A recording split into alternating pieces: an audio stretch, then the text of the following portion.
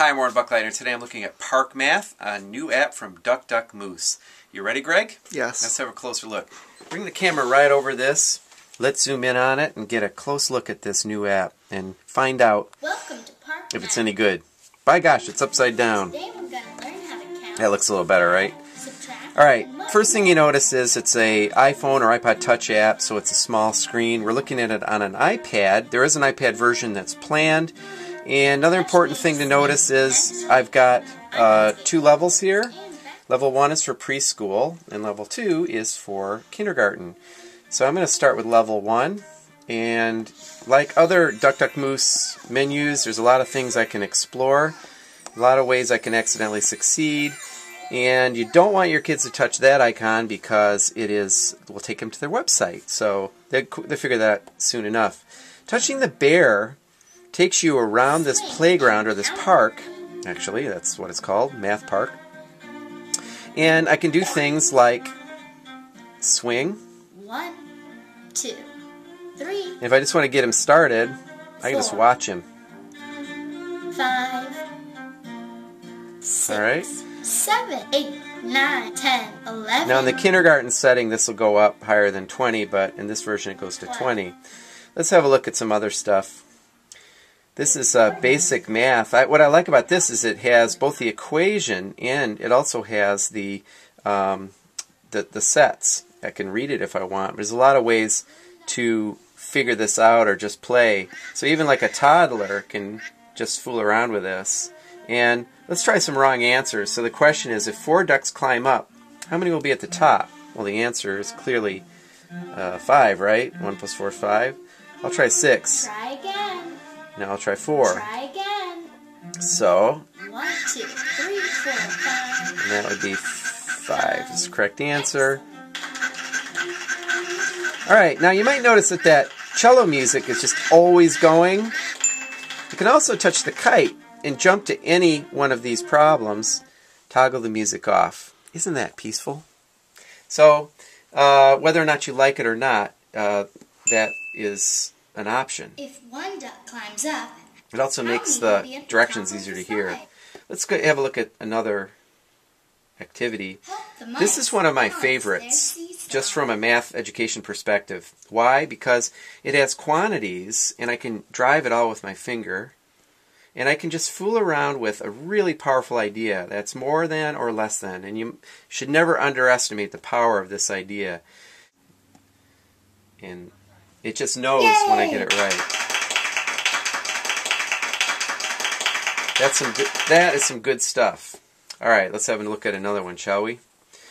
Now if 1 apple falls down, how many will remain on the tree? I can find out. And there's 2 left. 2. All right. Way to go. And now, sort the dogs from small to large. All right, now this is a classic sorting problem. Drag to move them on the bench. You see this all the time. So, of course, the option is the small to large. It just knows I get it right. Sort the numbers from small to large. Now, what a preschooler will commonly do with this kind of a problem is they'll do the, quote, wrong answer. They'll put the large thing first because they just aren't able to separate between the variables. This program rewards that either way. It lets children solve it the way that's developmentally appropriate for them. I give the designers a lot of credit for this. They clearly are tuned in to the way children think. So, for example, it says, sort the dogs from small to large. Obviously, preschooler can't read that. So, what if they go from small to large? Small to large, right? Super! So either way you want to do it, multiple ways. This would, of course, be the correct way. Fantastic! Nice work. What else do we have in this program? Try again. I like how the wrong answers just fall right out. Excellent. And I'm quickly rewarded by the right answer. And so we're going to definitely want to go with this. Good work. And at any point I can fool around with that if I want, which really, I don't think it does anything. Feed the hippo. I think we're getting toward the end. 2, 3, 4, 5, 6, 7. I can control the pace of this. Feed the hippo. Watch this. 7 watermelons. Hey, get out of there. So 1, 2, 3, 4, 5, 6. 8.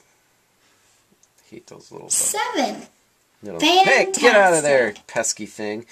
Feed the hippo. Very 1, 2, clever 3, 4. technique. Super job. For keeping children interested. Feed the hippo. 8. 8. I mean, some kids are going to sit there and just want to keep that ant away. So we can say really that this app does have some bugs, but it's a good kind of bug. It's the kind of bug that keeps you interested and on the ball. 1. So I need 8. 2. Now you're going to say, as a good tester, what happens if I get the wrong answer? It just falls back. Best kind of feedback you can get. 3, 4, 5, 6, 7. Get out of there. 8. All right? Good work. Think we got them all, Greg. All right, so there you have it. Park Math by Duck Duck Moose. It's the 6th app from Duck Duck Moose, and clearly they've been doing their homework. It's nice to see a collection of math games where children can accidentally discover so many powerful ideas in one package. And for $1.99, this is certainly worth a download. I'm Warren Buckleitner. We'll see you next time.